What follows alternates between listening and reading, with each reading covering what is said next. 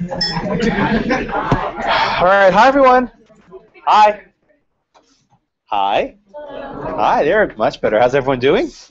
Remember like when you're kindergarten, like boys and girls, hands up, remember that shtick? Yes, everyone doing okay? Is it raining outside? This building has no windows. This is actually the first time I've ever taught a room with windows.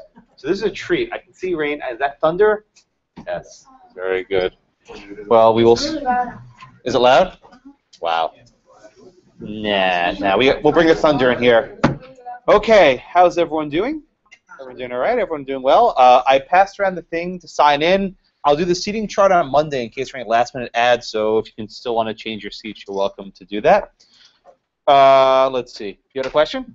I was wondering how you can find your videos. Ah, what a perfect question. So the way to find them is actually very easy. If you go to my website, there's a link that says Lectures, and if you click that, you'll see these. Okay, and that's me really big. Here's your playlist for Property 2, and as of yet, there's only one class, which is a class on Monday. So you can watch that, and you could hear me talk some.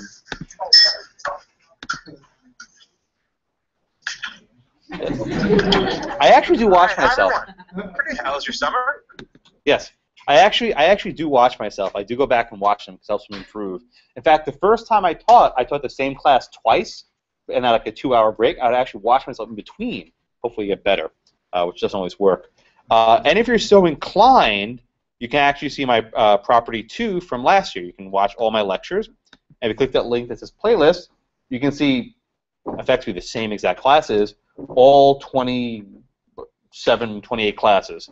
So for whatever reason you want to look ahead, you're welcome to do that. Again, the videos are not a substitute because you cannot hear any of the students talking, so you miss half the stuff. But if it's a good way to fill in your notes. Okay? Any questions that we, anything, preliminary syllabus or ordering questions, anything in your minds? No? Okay. Any questions about what we covered last time? Adverse possession, introduction. Anything? No? Okay. All right. Well, today we are going to be finishing up adverse possession, okay? And it's a fairly short topic. We stick at the beginning. It doesn't really fit anywhere, so may as well get it out of the way. Today we're going to be talking about a continuation of last one. So in the last class we discussed adverse possession. How can someone gain a piece of property effectively by squatting on it? And we talked about different things. We talked about the length of period. We talked about claim of title. We talked about color of title.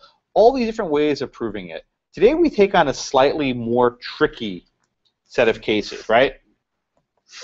For example, what happens when you have a summer home and you're only there part of the year? What happens when you're mistaken? What happens when you think you're on one piece of land and you're actually on a different piece of land? Or even more complicated, what happens when we're talking not about a piece of land, but a piece of personal property, in this case a painting, a chattel, if you will, if you remember that term from torts. So this class will kind of drill into the deeper elements of adverse possession. And by the end of this, you should have a pretty good sense of everything in this topic that we'll need to know. All right, any questions? All right, where did I finish off last time? Somewhere. Oh, don't make me keep track. Where was it? Somewhere? Here you go. Where's you go? There you go. Okay, you're up. Okay, this will be an easy one. I volunteer, I guess. What? All right, you're up next.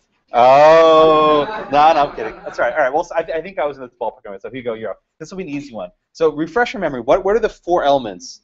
You can go check your notes if you want. The 4 elements that we talked about with adverse possession, just so we can review. Entry. Okay, entry, good. That's one. Good, second one.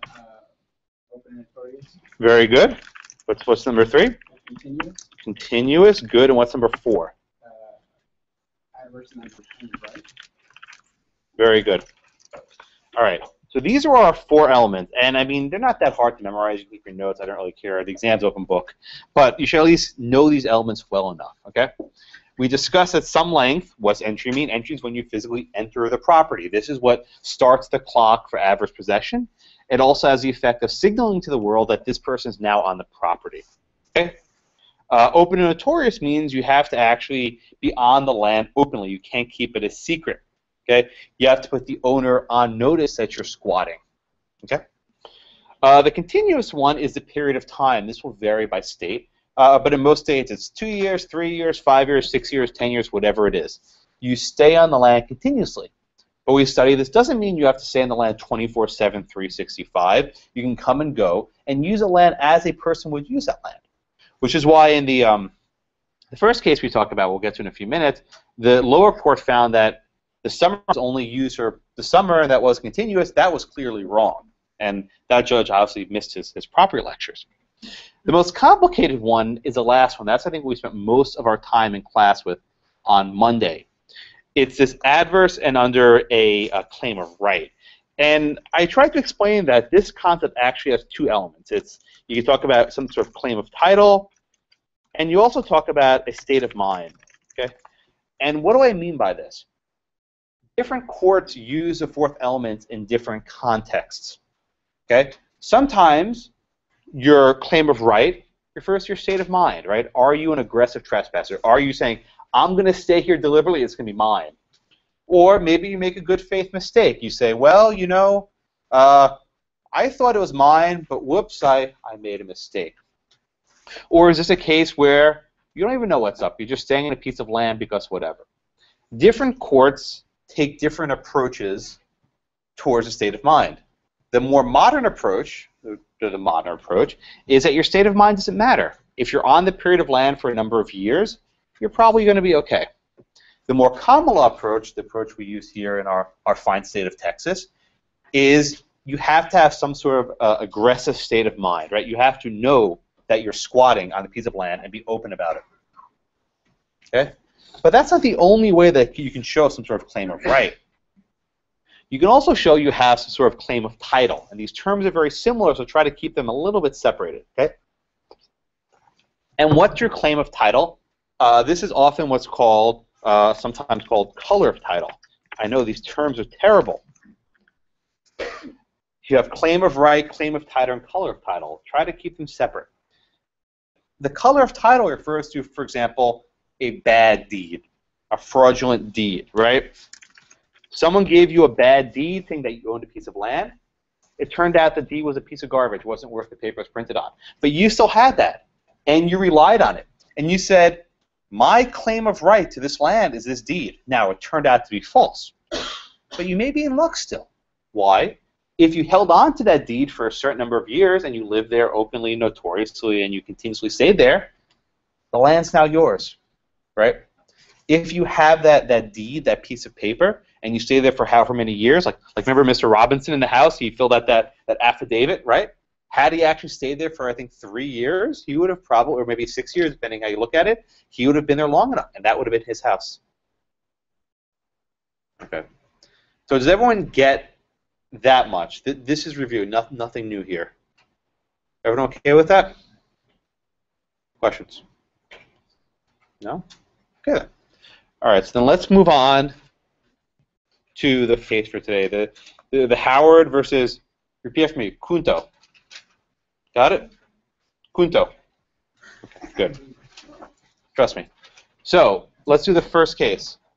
This case involves really elements number 3, kind of 2, and kind of 4.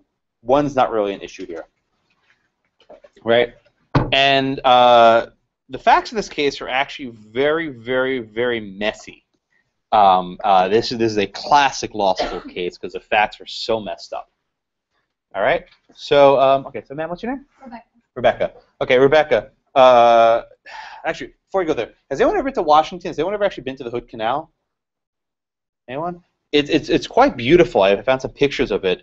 It's basically these rivers that go through these cliffs. It's very pretty. And as you might imagine, the real estate here is very, very expensive.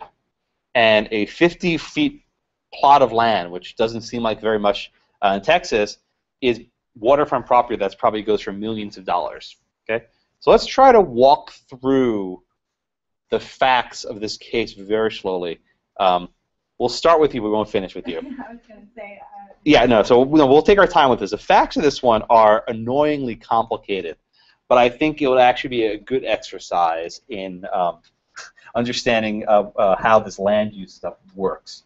So, high level, don't go into different plots. What was the major problem here? So there's a 50-foot parcel at issue here. Uh-huh. And so this is important because it's, first of all, it's a recreational retreat. It's on waterfront properties. That makes it important as well. And there were several conveyances throughout time. And because of that, we want to figure out, and there was a mistake with the deed. Okay. Kind of talking about. Yes, okay, so there's a lot of stuff going on here. So before we get down to the details, again, this is going to wrap your minds. We'll be on this for a couple minutes. Everyone was living on the wrong plot of land, right? That's the conclusion. Everyone was basically 50 feet over from where they're supposed to. So before you get to names, right? There's a house here on C, right? The house on C, the landowner actually owned the one next to it. Okay? There's a house on B. The landowner actually owned the one next to it. And this was a mistake that had been going on since the 1930s. So generation after generation of homeowners, this went through several transactions. I don't really care about the transaction who sold to whom for now. But many people sold to each other on the mistaken premises. Okay? So everyone has this diagram in your book. If you can't see the board, you can flip to your book. Okay, so there were 4 plots here of land. A, B, C, and D. Okay? Let's just get to the land, all right? Okay. We have 2 major people. We have Howard and we have Kunto, right? Okay. Here's the problem that arises. Kunto's house, this one right here, Kunto's house is on lot C. Which one does Kunto own? D. So effectively, he owns a piece of unoccupied land. But his house is on C. Everyone with me so far? Okay. Now, who owns C? Moyer. Okay. Moyer falls out of the picture. Don't worry about Moyer. Why? Because Moyer conveys his interest to B. Howard. Okay. Why? Well, because Moyer's house is over here. Right? So Moyer did something smart. He's like, oh, wait a minute. My house, right? My house is here, but I own this one. Let me buy this plot of land. Right? So Moyer buys B from Kunto. So at this point, Moyer's out of the picture. Don't worry about Moyer. The only thing we need to worry about is lot C. That's all we're worrying about. On lot C is Kunto's house. But who owns lot C now? Howard. Everyone see that? I tried to be as clear as I can, but this is messy. The only circumstance we care about at this point is the ownership of lot C. On lot C is Kunto's house, but Howard is the record owner of lot C. C is a disputed area, right? We don't care about the other ones at this moment. So all we care about is C. All right, everyone get that? Any questions? Stop me if you don't, because otherwise it won't make sense. All right.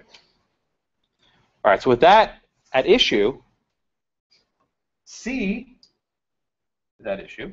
So Howard goes, hey, guess what? That's my house. Oh. Now, we all know this. Maybe we don't think about it clearly enough. Usually when you buy a house, you're not actually buying the house. You're buying the land underneath it, right? You usually don't own your home in that sense. You own the land, and obviously whatever's on top of the land is yours.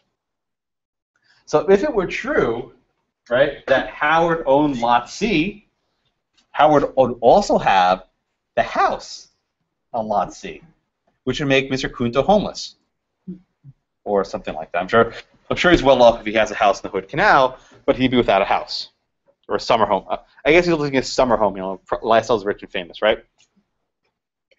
Okay, so how is this claim going to be resolved? Okay, so sorry, what's your name? Garrett. Garrett? Yes. Okay, so what are the different arguments? What's Howard going to argue, and what's Kunto going to argue about lot C? Howard is going to argue that he properly purchased it through his dealings with Moyer, that he's now the rightful owner of the land because he holds the deed. However, Kunto will argue that he has always lived there, therefore he's the proper owner, perhaps because he's adversely possessed in it. Okay, good. Okay, so this is a case where adverse possession will actually decide the ownership of this land, right? We're not talking about a staircase that goes over a property line or something else. This is actually the dude loses his house if he loses, right? Okay. So the first element is easy enough, which is entry, right? There's no question that Kunto is living on that land. The second element, continuous, is a little bit trickier. Now, what's your name? Angela, tell me. Explain to me the continuous element in this case. I think Kunto took the possession, or I think it was the Miller's summer home, and then so they moved in 1960 or something like that. And so I guess Howard was trying to say, like, they haven't been here that long. Okay. So then the issue of tacking came. Good. Okay. Oh, good. Tell me, what's this tacking business? They're trying to add up like the amount that the Millers were there with the amount that Kunto's was there, so they can, meet the minimum for adverse possession. Okay, very good. All right, so I think someone asked me this question. I told you, ask me again later. What happens when you have two different parties who are each squatting on the same piece of land? Neither of them independently were there long enough, right? So say, make things easy. Let's say the limit's 10 years, right? The first family was there for 5 years, and then the second family was there for 5 years. Combined, they've hit 10 years, right? But who's making the claim? Only one of the families, not both of them. They're not living in the same unit. So how do we deal with this? This is something we call tacking, right? Which is something which we have in adverse possession. Generally speaking, and we'll do some of the questions on this later, but generally speaking, two different parties can combine or tack together their periods to fit the continuous requirement. And I'll show you the way it's phrased. Here's the Texas rule on tacking. So this might be a little bit too small for you to read. I'll make it bigger. Is tacking of successive interests. To satisfy a limitations period, peaceful and adverse possession does not need to continue in the same person, but there must be privity of estate between each holder and his successor. Okay, what does this mean? What's this privity of estate? You've seen this word privity before. So what's your name? Joseph? Where have we seen this word privity before? See if you can remember back to before the summer started. It just means that there's a close relationship. Yeah. What class did you see the word privity in? You're right. But yeah, in what context? Whenever they have privity of contract. Or maybe so in torts also? Maybe? Privity of contract. So what does privity mean? You said it before, correctly? Oh, it's the mutual or successful relationship that the same right of property of power to enforce. Did you read that? Yes. Okay. I didn't know. I forgot what it meant. That's good. So if you don't know a term, look it up. That's actually a very good thing to do. That's fine. Dictionaries are very useful things. Yes, privity means you have some sort of relationship. You have privity of contract. That's where two people were engaging in a contract. We'll come back to this term a few times this semester. But here, for example, it says privity of estate means that you have a relationship with the previous owner. So person A sold to person B, right? Person A sold to person B. Is there privity there? Yes. So can they tack? The answer is yes. Actually, let's do some questions. Actually, it's a good opportunity now. In your book, page 149. Hold on. I think that's the right page. I'm out of order, but I think we'll do it now. Oh, it's 148. 148. Okay, and take a look at the first question. On paragraph 1. Can you? So what's your name? Trey. Trey, can you please read this first paragraph on page 148? It's at the bottom. Question. It says question 1. Okay. In 2008, enters adversely upon Blackacre, owned by O. In 2007, B tells A, "Get out of here, I'm taking over." A, feeling threatened, leaves, and B enters possession. 2010, who owns Blackacre? Okay, stop right there. What do you think? So we have a situation where, O is the record owner. A enters, starts squatting. He's there for 7 years. And B says, scram, get out. And then he's there for another 3 years. So between the two of them, they've hit 10 years. But independently, they haven't hit it together. What do you think here? There's privity? I don't believe so. How come? Because there's no real agreement between the two. Uh-huh. It's more of kind of a disagreement, really. Yeah, they're a fight, right? Yeah. Privity suggests an actual relationship between two parties, right? There doesn't need to be something in writing, but some sort of agreement that, okay, I'm going to transfer this to you for something, right? Here, there's actually an adversarial nature, so they don't have that. Okay? All right. Okay. All right, so that's good. All right, let's try question number 2. Actually, no. Yeah, let's try question number 2. All right, sir, can you read question number 2, please? Sure. On the next page. In 1994, A enters adversely upon Blackacre, owned by O. In 1995, O dies, leaving a will that divides Blackacre to B for life, remainder to C. In 2010, B dies without ever having entered Blackacre. Who owns Blackacre? Okay, what do you think happens here? Who do you think owns it? A or O? I'm sorry, A or B? I'm going to say A because B never enters. Ah, that's a good point, right? But let me ask you a different question, right?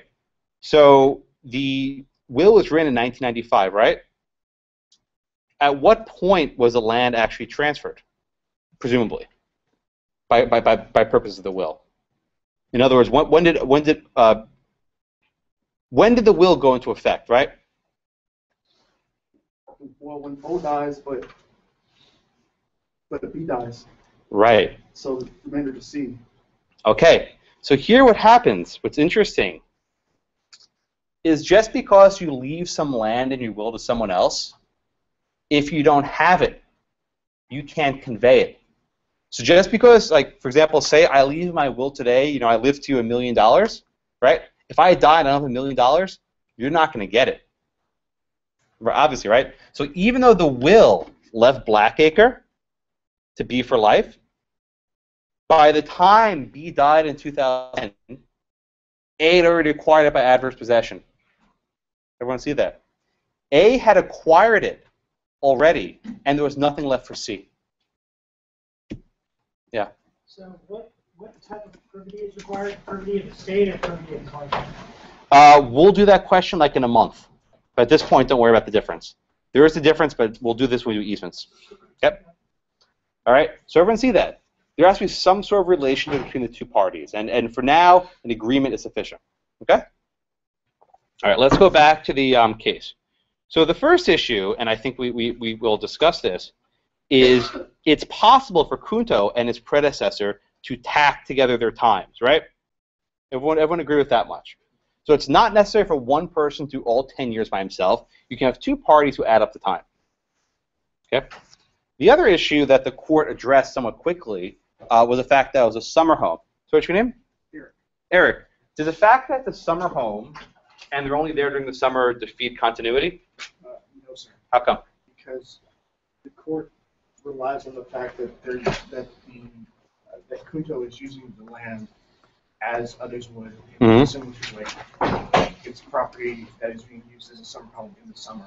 Okay, that's exactly right. For purposes of continuity, you only need to use the land as a reasonable person would use that land. If it's a summer home, you should be there in the summer. If it's a winter home, you should be there in the winter.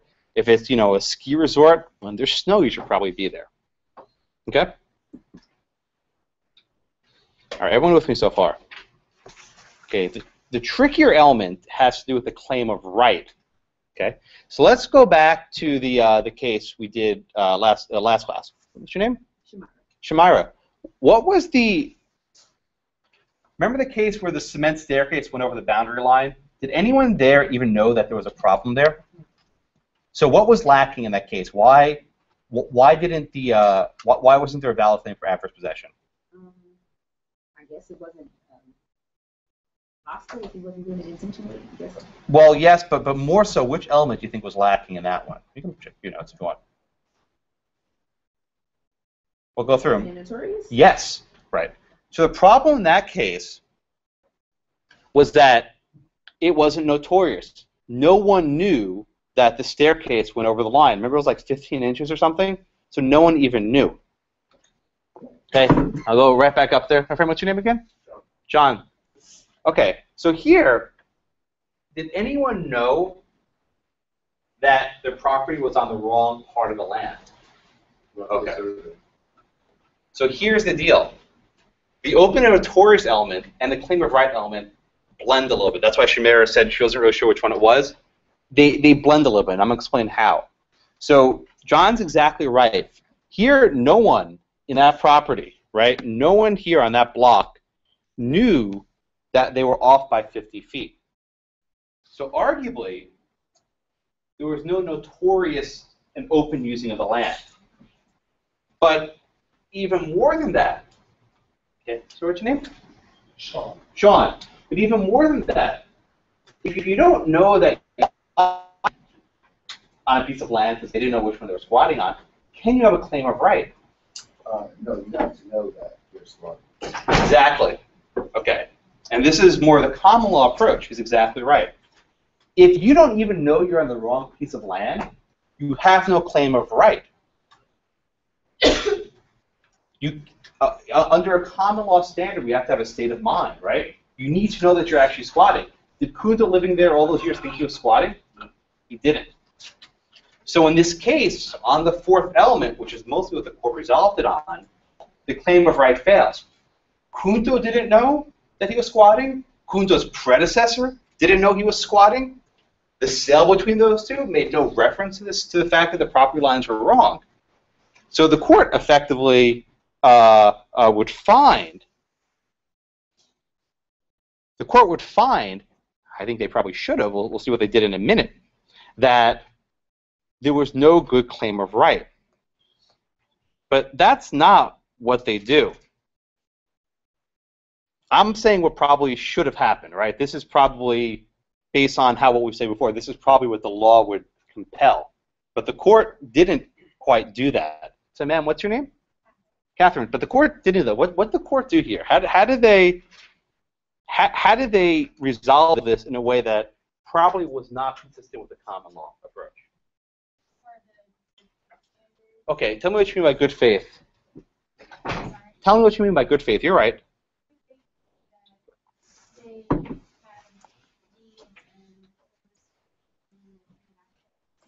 Right. Okay, good.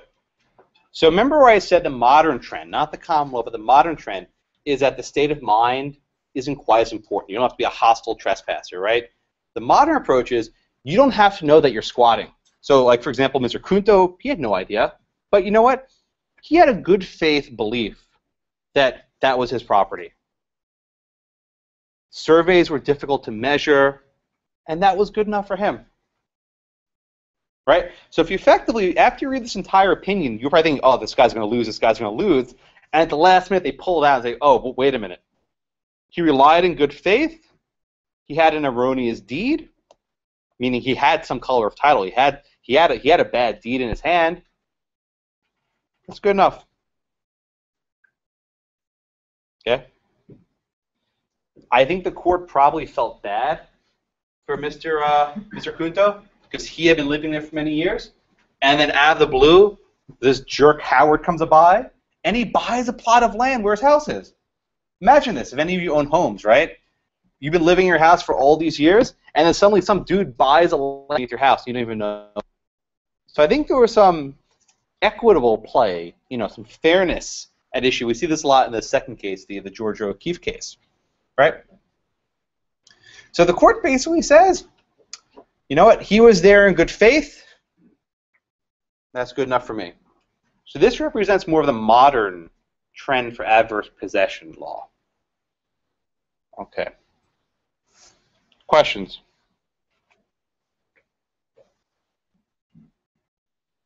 Questions? All right. So you just walked in. What do you think about this case? Do you think the resolution of this case was right? The resolution of the Kunto case? Yeah, I think in this situation, where it doesn't seem like it applied. It should apply to every situation. What shouldn't apply? Maybe the good faith rule, because if you're just like living in a tent on the land that you think you own, and it just seems like you need to make the improvements with it, like the house, and treat it in some. All right. Sir, what's your name? Alex. Give me an argument in favor of the common law approach. The common law approach says you need to have some sort of state of mind that you know you're squatting. Argue in favor of that, please. Yeah, argue for the common law. Well, in this case, which one prefer the common law? Howard or Kunto? Howard. Yeah, Howard says common law rule. He didn't have the right state of mind. He loses. So give me the argument in favor of using the common law here. I guess he would say that he had the state of mind on the land. Howard. Well, I'm sure Howard would say that, but why should the court stick to the common law here? What's the policy rationale? What conduct does that policy encourage?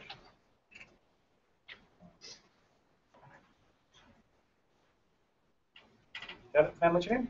Haley? Haley, why would the court stick to the common law? What conduct does that encourage?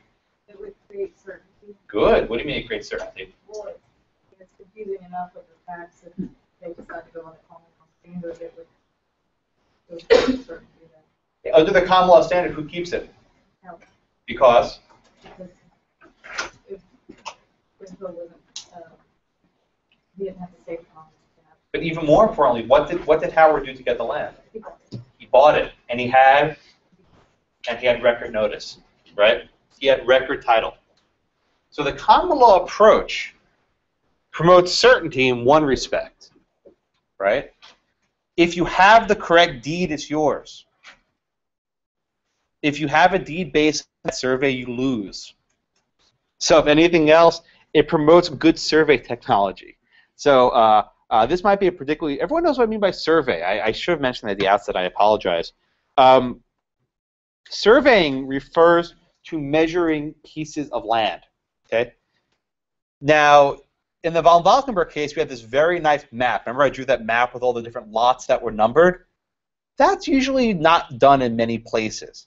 If you have some waterfront property along these very jagged cliffs, it's going to be difficult to map these out under normal circumstances. So you might have a deed that says 50 feet from the tree to the rock to the water, or something like that. Remember meets and bounds, you might have said that before. These are very tricky measurements that are difficult to calculate. And as a result, for like 40 years, every one of this block was in the wrong piece of land. Okay?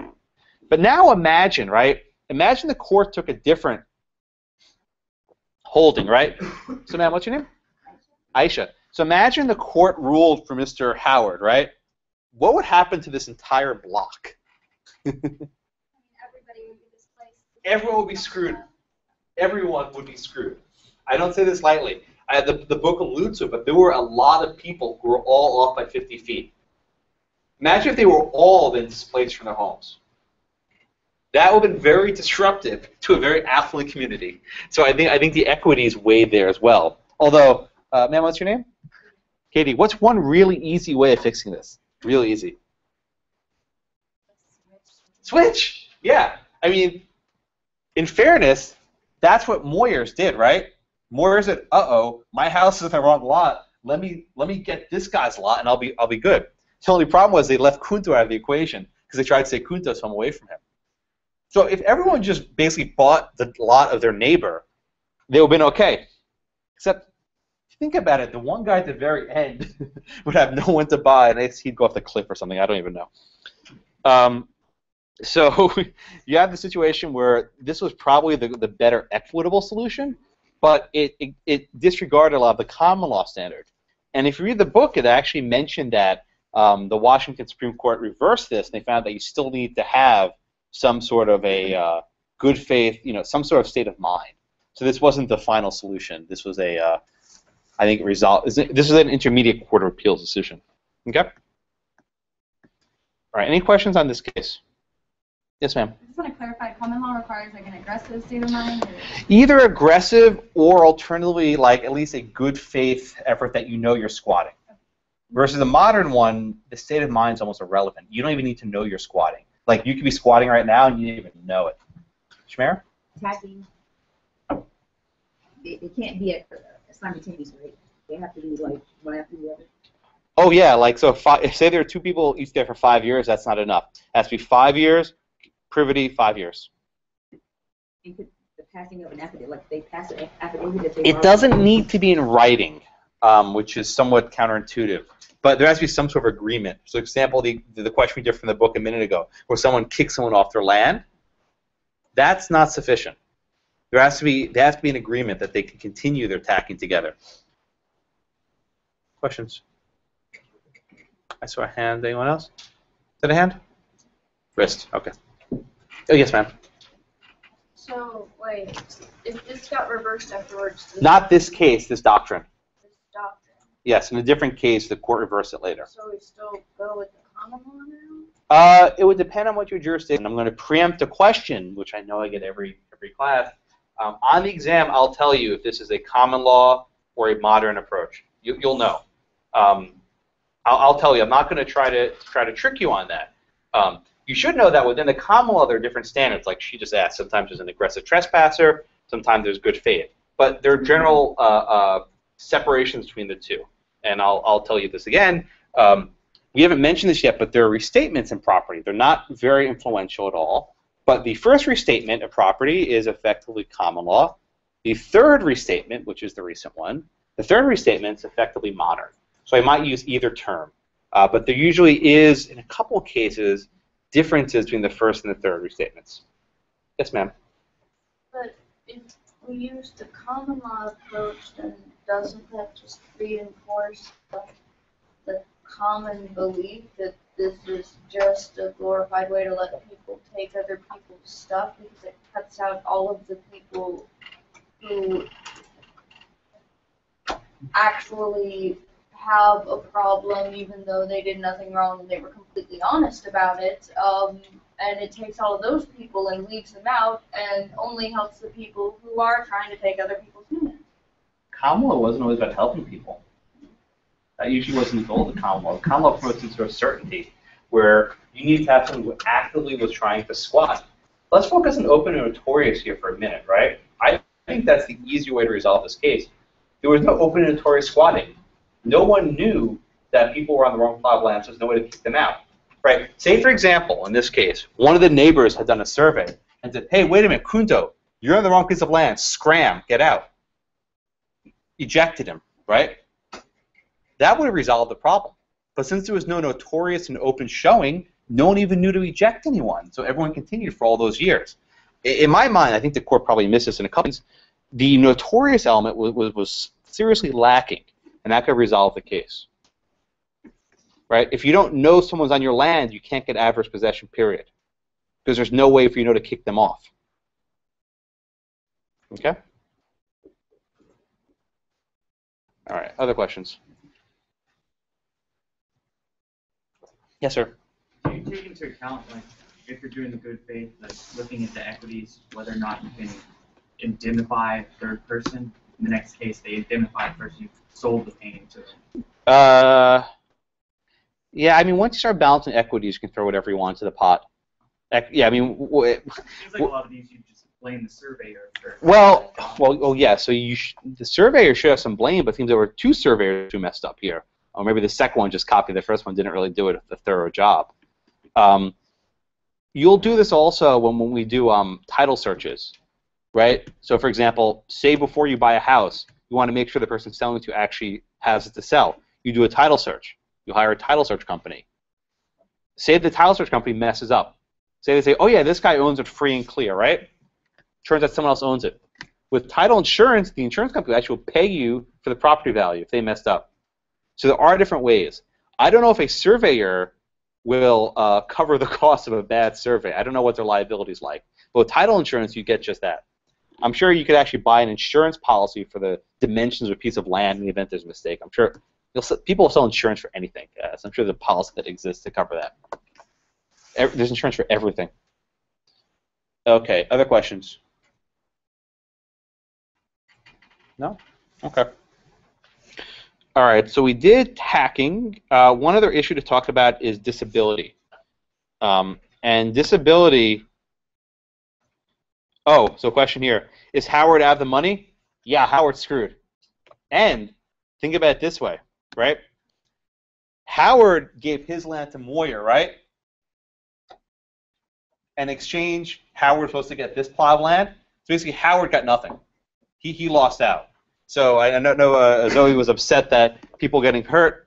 Mr. Howard bought a piece of land. He got nothing for it. Although, in slight fairness, Howard deliberately bought a piece of land that someone else was living on, hoping he can get it through legal technicalities like adverse possession. So he was kind of a jerk. So I don't know. I'll let you decide how you think about that one, but it can go either way. All right, let's talk about disability for a second. Okay. So generally, you might remember in contract law, right? What happens if you make a contract with a minor? What's your name, sir? Adam. Adam, what happens if you write a contract with a minor? Voidable, right?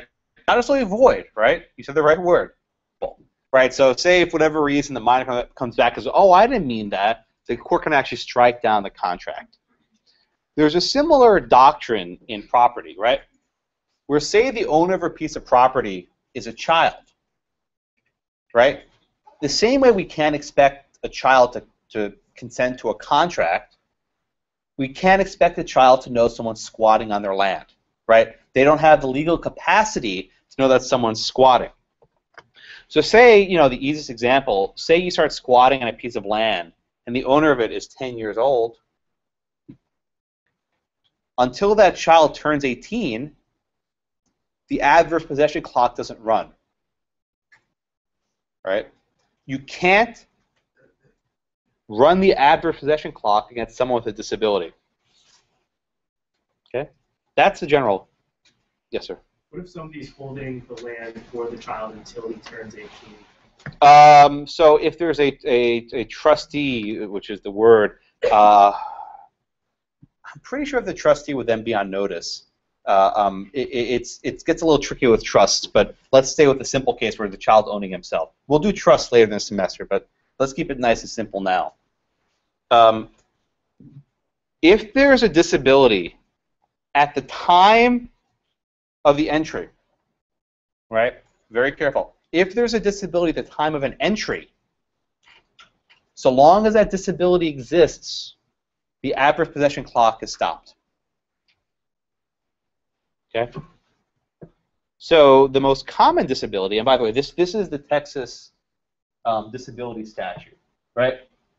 So there's only two categories under Texas law.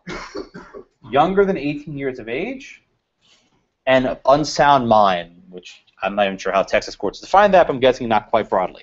Okay? Unsound mind. Other states have actually very elaborate ones. For example, a student told me in some states, if you're in the military, the statute can't run against you if you're overseas. If you're in prison, the statute can't run against you, which I think makes sense because you can't really do anything about it. You're in jail. Although that's not a very Texas thing to add. So the trick is, if on entry, first element, entry, if on entry there's a disability, the clock doesn't start. So say you walk onto a piece of property and the person is only 10 years old, right? At what point does the clock start ticking, sir? The child's 10 years old. At what point does the clock start ticking? When they turn 18, you get to it. The clock starts ticking. So even if you were living there for 8 years, openly and notoriously, until the kid turns 18, doesn't matter. Okay, so what's your name? Kevin. Kevin, all right. Well, what if on entry, the day you enter, right, the person is of unsound mind. Say he had a debilitating stroke and he's like, on life support. And he's on life support for, say, 20 years. What happens there? Never starts running. Never starts running. Okay? Usually, a child will eventually age out of childhood. That usually happens unless if something happens and dies. But with unsound mind, it can last indefinitely. And ma'am, what happens if, say, the person has, goes into a coma and then comes out of the coma after 3 years, right? When does the clock start running? Exactly right, after the 3 years. Okay, everyone get that? Now, slightly different story. Ma'am, what's your name? Leda. Leda. So Leda, tell me, what happens if you enter in 2010, and then 2011, guy gets into a car accident, owner gets into a car accident, goes into a coma, and he's in a coma for 5 years. Does the clock run in that case? Why? Because he was of sound mind when the guy. So the coma came after entry. It's not right. Ma'am, what's your name? Victoria. What happens there? What happens when the coma begins after the person enters, the year afterwards? Yeah. Read for me letter D if you can. Oh, if you can't read it, it's just.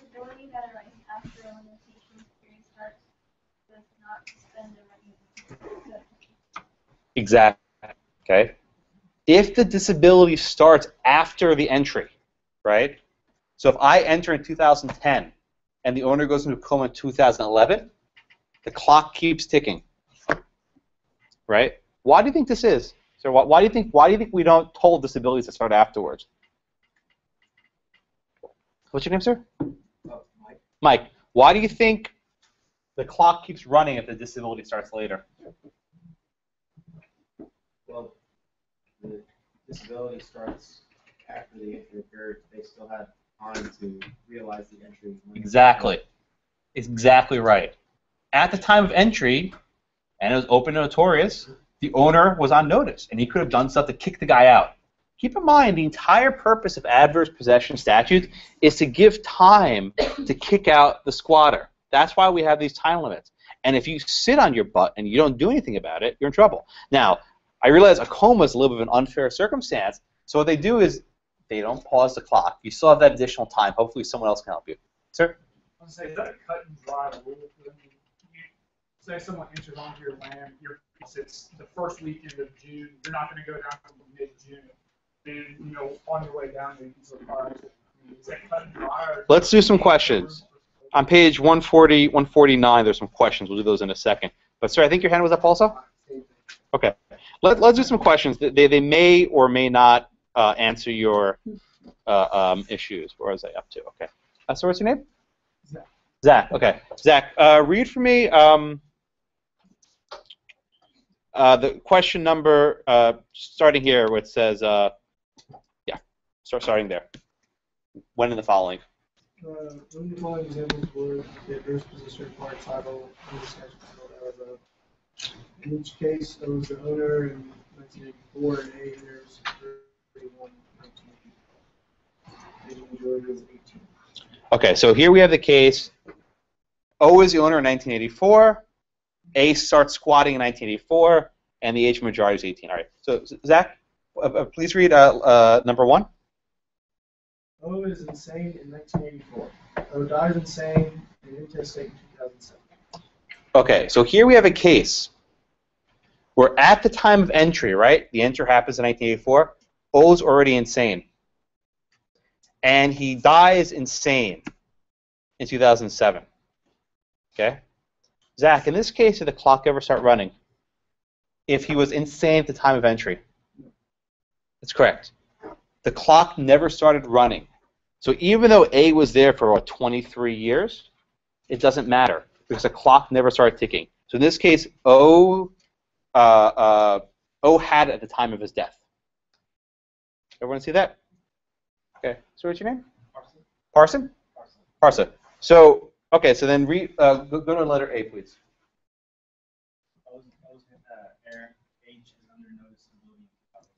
Okay. Does O inherit? I'm sorry. Does H inherit anything? In this case. Is he still insane? I mean, is O still insane? Well, O died insane, right? Yeah. So does H inherit anything? No. Well, why not?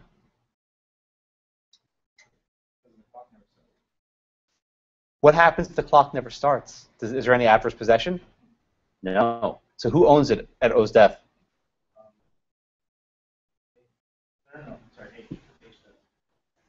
Why? You're right, but say why. Right, the day before O dies, who owns it? O dies, who owns it? That's right, O still owns it. O never lost it. A never got it through adverse possession. O had it the entire time. So when O dies, who gets it? The H, the heir gets it. Everyone see that? The clock, the adverse possession clock never starts ticking. Never get to 10 years, the original owner keeps it. Okay? All right, so what's your name? Jordan. Jordan, okay, read letter B, please. O's heir H is 6 years old in 2007. Okay, does that change the fact that H was a minor in 2007? Does that matter? I don't think it does, because I don't think you can compile two of them to extend it. Okay, that's exactly right. I was going to get there, but you stole my thunder. So read letter C from the statute, if you can read it. A person may not tack one legal disability to another to avoid limitations. Okay, that's exactly right. You can't tack disabilities. You get one bite at the apple, right? So say the father, O, was mentally unsound, and then say the heir, H, was a child, no go. You only get one bite. Right? Everyone okay with that? Yeah. So the clock would start. When does the clock start ticking? If he's the heir, I would say. When? Oh, well, think about it. When does the clock start ticking? O died. What happened to his insanity? Poof. So when does the clock start ticking? That's right. Then H gets it. Okay? The minute H gets it, the 10-year clock starts ticking. So if we go forward to 2017 and A was still there, A would now own it. So this is like the last case when the remainder was left to C, so C would kind of be. Yes. Once the remainder man, right? Once C gets it, we got the clock start running. Even if H is a minor, it doesn't matter. So H would still be under an obligation to kick out the squatter. Yep, you cannot tack disabilities. It's the same standard. Yep. Same standard, even if they're a minor. All right, yes, sir. The statute that says no taking disabilities, is that universal across the U.S. or? Yes, that's the same rule everywhere. You cannot tack disabilities. So let's try number 2. So what's your name in the back? Andrew. Andrew, okay, read number 2, please. O has no disability in 1984. O died in Tesco in 2000. O's heir H is 2 years old. Okay, what happens here? What do you think happens here? O has no disability in 1984, and he dies in 2002, and then presumably H inherits it. Who is the actual owner? As of right now, Ellen, and then A will get it. Why? Because disability happened after. Good. The time. When did A get it? A will get it in 8 years. Oh, wait, 7 years. Well, A entered in 1984, right? That's when the clock starts. So when does A get it? The 10-year period. About 10 years. So, Exactly. about 10 years. No, exactly. A gets it in 1994. It's by 2002, it doesn't even matter anymore. A's owned it now for 8 years because A was never ejected. Okay. Let's try a little trickier question. Sir in the back, what's your name? Zach? Yes. Okay. Read number 3, please. I was 5 years old in 1984. 1994, we bill, and I died because they I was heir H is under disability. The adverse possessor here acquired title in 2005, 2007, or some later date. The answer is 2005 or 2007. Okay. All right. All right. So here's the situation. O is 5 years old in 1984, right? So when is, just based on that, when's he going to reach maturity?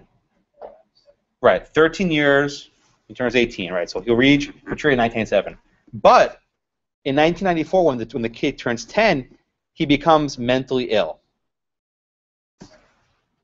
Does the fact that he becomes mentally ill in 1994 change anything?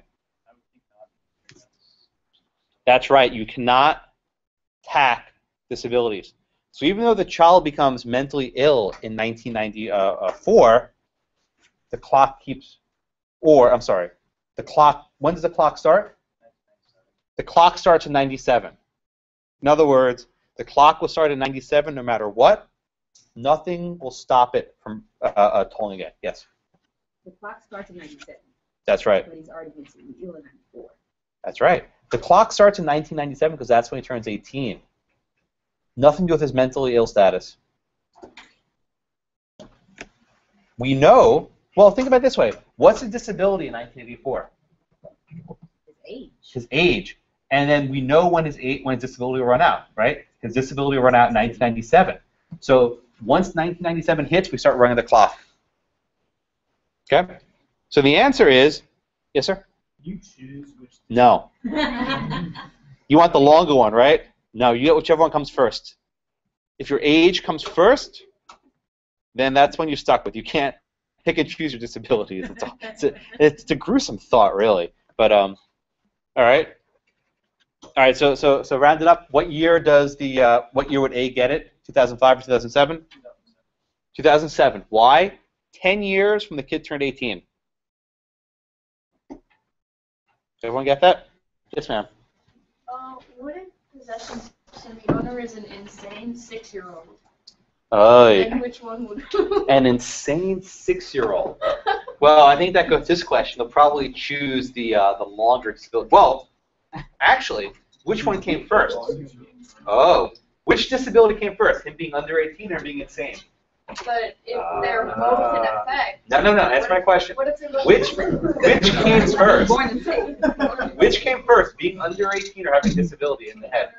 Because you're born immediately, and the second you pop out, you are disabled, right? You are a minor, and then perhaps later you're diagnosed with some sort of mental condition. But the first disability, I'm sorry, will probably be your age, and that will end always at 18. But what if possession starts while both are in effect? But it's which disability happened first. That's my point. You turn under 18 first, sir. But what if the kid is diagnosed with a disability before it's born? Oh man, a prenatal. Yeah. What if they were born mentally disabled? Oh, but they were born first. I don't know the answer to that. I think you're born first, even though the diagnosis. But actually, the property law, you say this in first year, respects the rights of fetuses to inherit property, right? Fetuses can actually inherit properties, but considered persons before they are first law. I don't know the answer to this question. I'm pretty sure if I had to guess that I've gotten that question before, but not this question before, that you're born first and that's your disability. So I think that's probably the case. And in the practical purposes, most children can't be diagnosed with disease until they're at some age where they can communicate or give signals. So I don't know if you can be diagnosed as a newborn 1-day-old with maybe, but I'm going to go with birth first. All right, other questions? Other questions? Yes, ma'am. So this is only in instances when the squatter's already on the land. So if yes, only where the entry happens, only where the disability is before the entry. That's right. Yes, sir. And from 1997 moving forward, O or H has the ability to make that person. Yes, sir. So and he would have to exercise. One at a time. Yeah. Yes. Yes. Even though he's a minor or whatever, I'm sorry, even though he now has a mental condition, he would still be under an obligation to kick him out. And I think it's kind of fair because he knew about it in advance, so there's time. Yes? So if he is a 6-year-old crazy person, and then the squatter comes, and you still can't choose which. I would still go with the disability period of age. I mean, I can look this up later. I'm pretty sure you go with whichever one happened first. It makes sense. All right, other questions? Anyone else? Can we move on? Do that? Yes, all right. Not in Texas, but I think in some states it's considered a disability.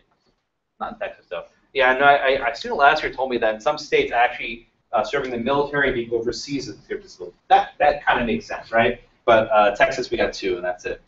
Am I sure what unsound mind means? I'm guessing that's a pretty high standard. I'm sorry, pretty low standard of mental cognition to be unsound, but I'm not sure. Other questions? Okay. The book had a brief note, which is only worth mentioning in passing, about adverse possession against the government. I think someone asked me about this in the last class. Generally, the rule is you can't squat against the government, right? There's this old British maxim that says no time runs against the king, and we've effectively adopted that. So, generally speaking, if a person sleeps on the same sidewalk, a public sidewalk, for 10 years, that person will not get the sidewalk. But there are private sidewalks, one of which many of you have been to, Rockefeller Center. Has anyone ever been to Rockefeller Center, New York? Today Show, the big tree, right? There is a private sidewalk in Rockefeller Center that millions of people walk across every day. Once a year, usually some point in the summer, a Sunday, they shut the sidewalk down for a full day. Why do they shut the sidewalk down for a full day? Even more than that. Because it's not continuous, right? They're afraid that someone might perhaps not live on the sidewalk, but cross the sidewalk every single day for a decade, right? And they could actually claim a prescriptive right, the same way that von Valkenburg and Lutz, so he would cross the lot every day. They want to block it. So by closing the sidewalk one day a year, they're blocking any conceivable claim to adverse possession. This is still legitimate, yeah. But I mean, they're allowing people to walk across the sidewalks, so wouldn't that be not possible? They're allowing. But isn't closing it 1 year means it's maybe not so free? They're lawyers, right? Their lawyers are not willing to take that chance, right? Their lawyers said, okay, we could probably win by saying it's permissive and it's not hostile, but let's just eliminate any possibilities, because what if some dude walks there every day, lives across the street? He can actually have a prescriptive easement to that sidewalk, okay? And think about this. If you have a prescriptive right to cross it, and NBC or GE or Universal want to sell that plot of land, you are now a stakeholder. You now have a stick in that bundle, if you will. And Rockefeller essentially needs your permission not to sell this land. They want a fee simple, to use the lingo of last semester. I probably won't use that word often, but they want a fee simple. They don't want any adverse claims. Sir? Would you have to put a sign that says that it's closed for that day, or do you actually have to block it? No, they put barricades up. They actually block the sidewalk. I mean, I'm sure you can Google this online, but they actually have it. In fact, I think there was some guy, this was in the Times ago, who loved the Today Show, and he would go there every single day for like 30 years, and he would stand outside the studio where they filmed the Today Show. And then one day he stopped coming, and that's because he died. It was actually really sad. Like no one really. I mean, the guy didn't have really much family. He didn't really have a lot of friends, but he would go there every day, and all the people at the show knew him.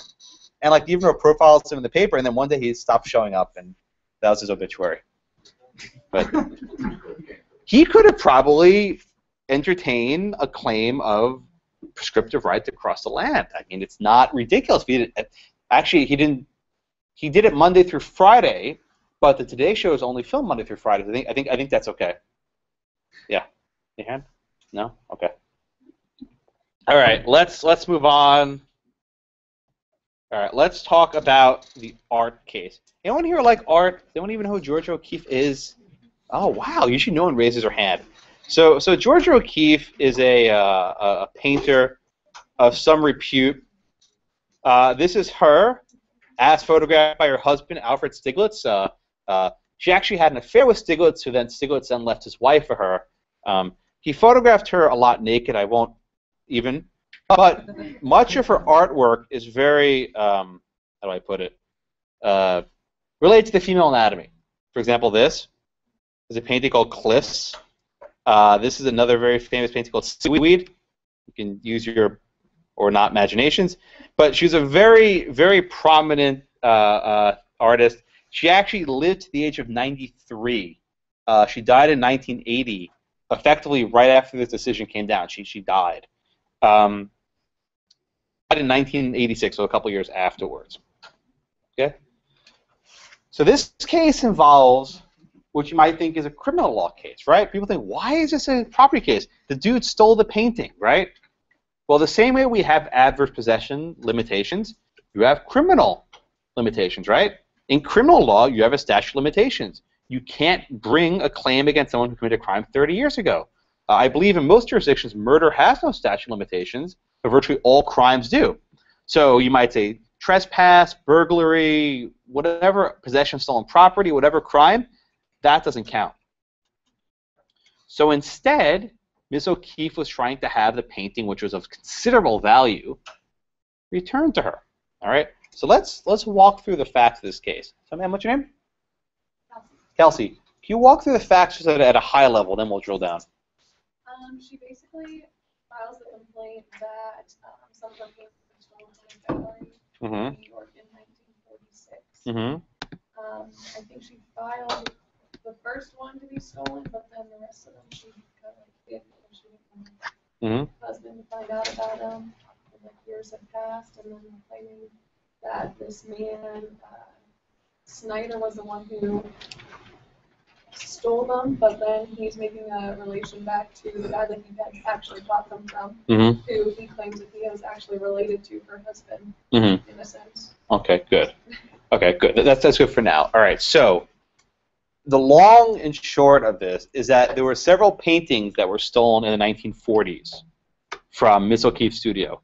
The circumstances are actually somewhat unclear, and it seems she either knew about it or didn't want to know about it. It's unclear. But she didn't want to tell any about it because it would upset her husband for reasons that are even less clear. But she knew the paintings were stolen. She didn't call the police. She didn't take any proactive efforts to have the paintings returned. Okay? So, generally speaking, if someone steals something from you and you know about it, you call the police, you make a police report, you try to get it back, right? And if the police don't find it in a certain period of time, you're usually out of luck, right? By the way, has everyone followed the issue of Teresa Romer? I found this fascinating for property respect. Does everyone know who this woman is with the closet? Okay, so there's this woman in the Woodlands, right? She's been all over the news. She has $1 million closet filled with expensive shoes and bags and jewelry. And she's been all over TV bragging how she has all these expensive bags and shoes and whatever, right? So someone breaks into her closet and starts stealing stuff. And he's stealing really expensive bags and shoes and jewelry, right? Okay, and she was all upset, like, oh, these people broke in. And there's like, you can find the surveillance footage online, right? So then, last week, a call was placed by this burner phone. You can throw these numbers away to the Houston Press. And the guy goes, I broke into Teresa Romer's closet, and all the stuff is fake. All the girls just went, oh, yeah. All the clothes, the jewelry, and the bags are all fake. And he sent to the reporter some of the jewelry, which was all knockoff. It was party jewelry. Oh my God, right?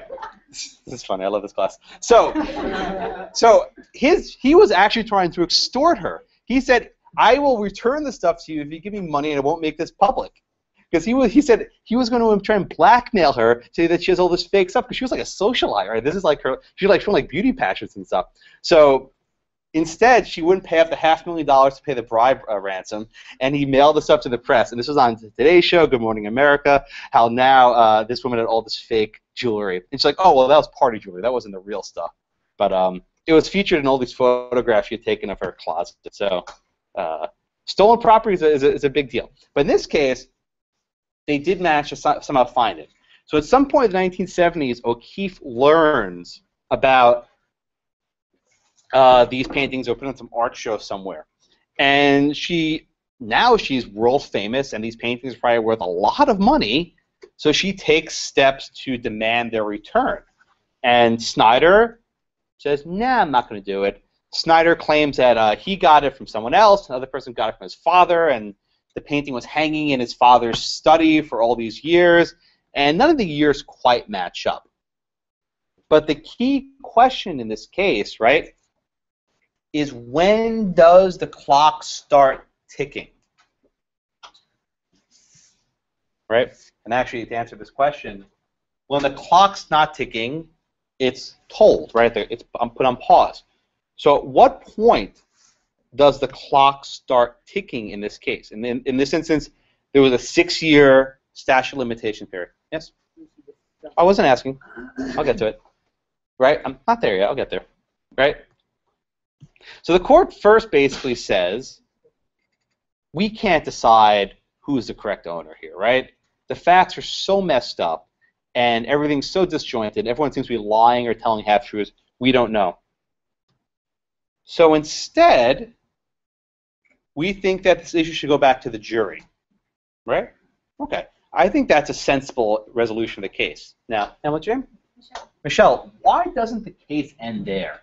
Wouldn't the correct posture be, as an appellate court, we can't decide on the record who gets it, remand for a trial and let the jury figure it out? Why did the case not stop there?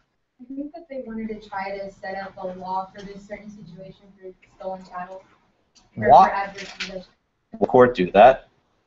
Vote them out. Well, it's a Jersey thing, for one. We will come back to this. The New Jersey Supreme Court was actually very active in this era of trying to change and shift property doctrine. And you're exactly right.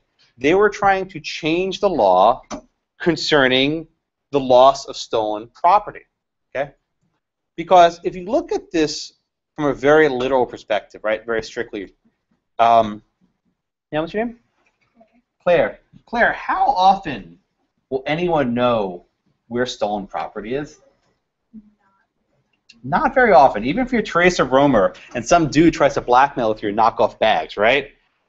Usually don't know about these things. So the rule governing adverse possession for real property, like land, doesn't fit well into this rubric. If someone's squatting on Blackacre or squatting on a beach home, you can at least take a survey and figure it out.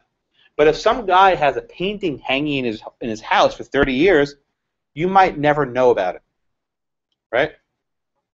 So, okay. So what's your name? David. David. So what happens, what does the court do here instead of just remanding it, let the jury figure out? They develop a doctrine here. Yes, they go through the rule of discovery and how it plays out. Okay, so tell me, what's this rule of discovery? The statute of limitations doesn't start ticking until the property is discovered, which is stolen. Okay, good. Well, more precisely, when does the clock? Two gentlemen to your right. What's your name, sir? Blaine. More specifically, when does discovery occur? When does the clock start ticking? So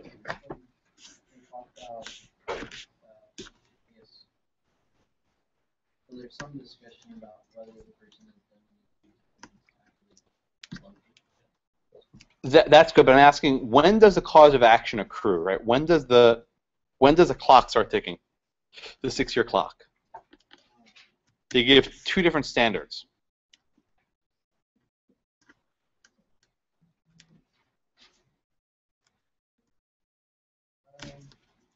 Got it.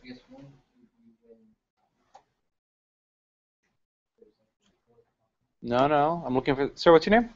Stephen. Stephen. When does the clock start ticking from Miss O'Keefe's perspective? She wants to say when she first knew. Good. Okay. The standard the court reaches is the clock starts ticking when the owner of the property knew or should have known. Everyone knows the difference. I mean, you see this a lot in law, but let's break this down. Knew or should have known. What's the difference between those two? Sir, what's your name? Sorry, what's your question? Alex. Alex, what's the difference between knew or should have known? What's the difference?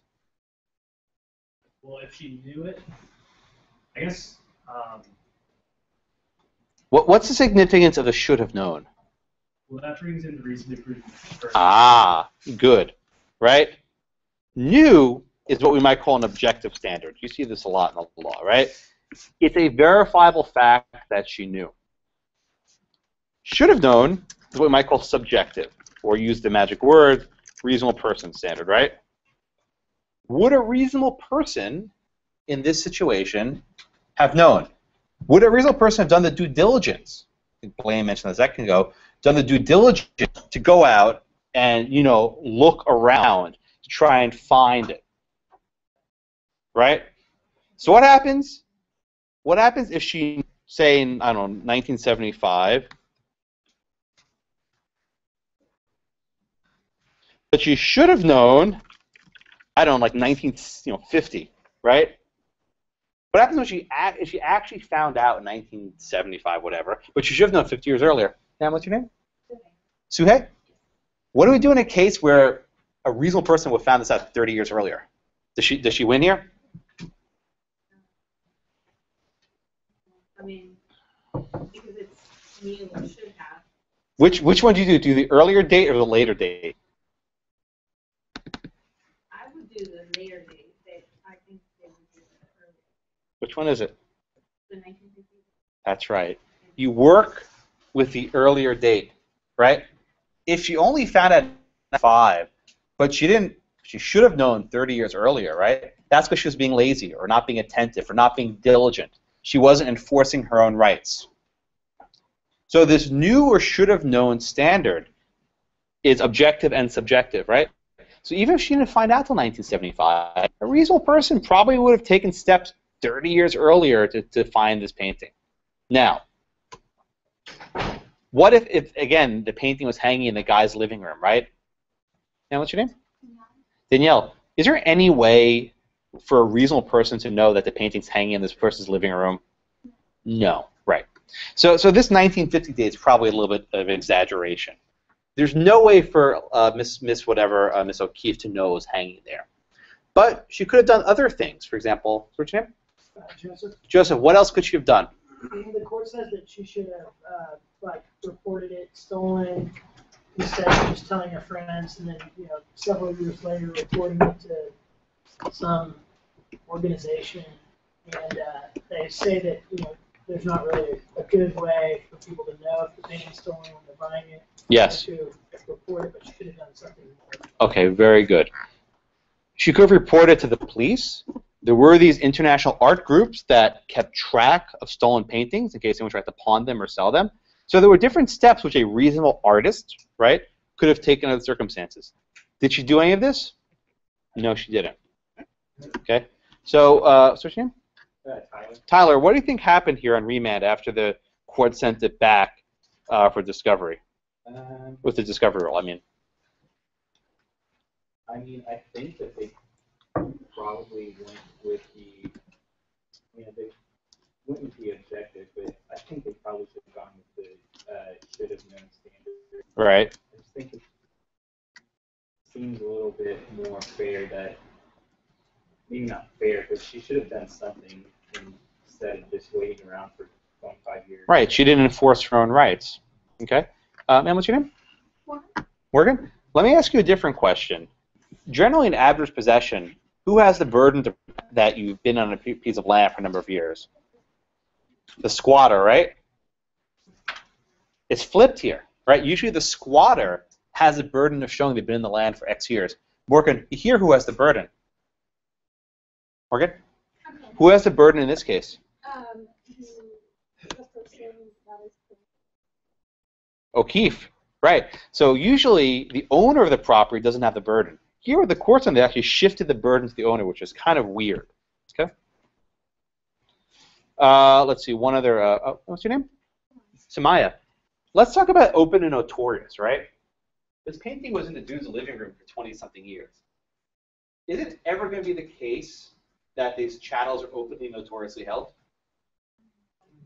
Probably not. So what should the court do, or what did the court do, to deal with that problem?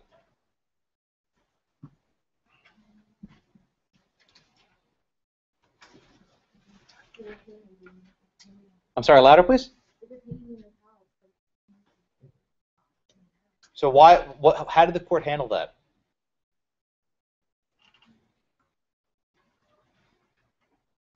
I think we already said it a couple different ways. What did the court change in the 4 elements of adverse possession to make that not much of an issue? When she finds out that Yes, exactly. So the reason why the discovery rule is relevant is because the open and notorious prong never works. A painting hanging in some guy's living room will never be openly notoriously displayed. That's why the second it becomes known, which means the second it becomes notorious, you start the clock. Everyone see that?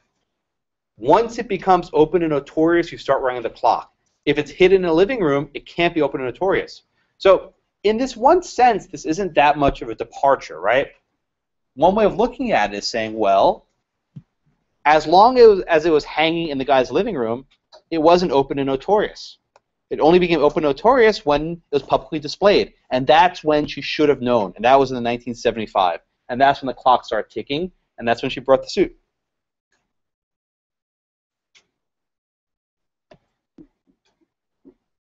Okay. Yes, sir. So you're saying you think she should have dropped the paint shot?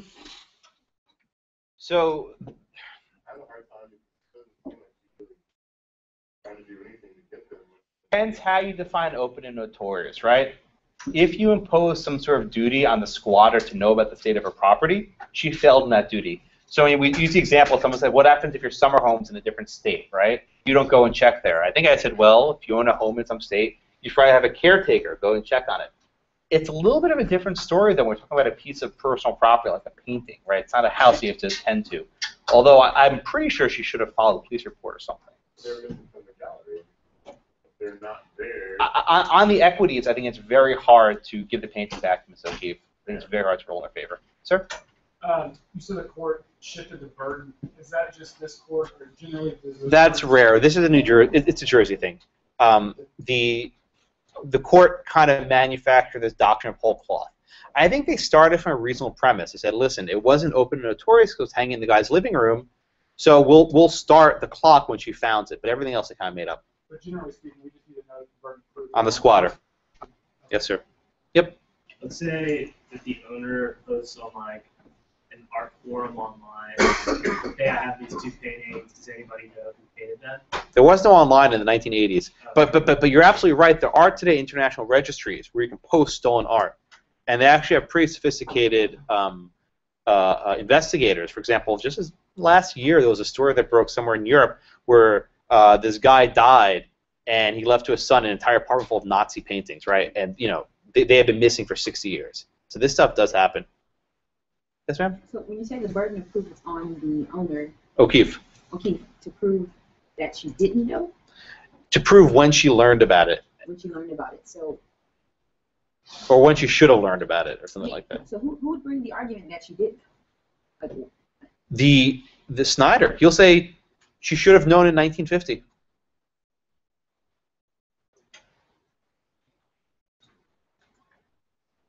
Right? But okay. So he's going to bring something to prove that. Yeah. He's going to say that it's. So another hand. Well, actually, no. The question is new subjective. I think that new is an objective fact. Did she actually know? Versus subjective. Should she have known? But you can go back and forth with that. As it happens on remand after this case, the parties settled out of court. They kind of split the difference. O'Keefe took one painting, Snyder took the other one, and they sold the third one at Sotheby's on auction, and I think they split the balance. So they actually reached what I think is a pretty decent settlement. Okay. What else? Other questions? Anything else? All right. Have a good weekend. Take care.